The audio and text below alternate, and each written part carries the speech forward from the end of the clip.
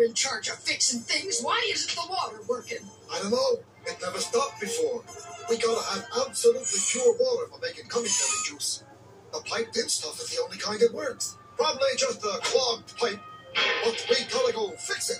The problem could be at the source. It really could. Maybe some of us should go and see. I say it's a clog, and we should work together. I like Summy's idea. Why dig up the whole countryside if we don't have to? Because I'm the one who knows how to fix things around here, and I say you're a stubborn, close-minded old foof, and I'm going.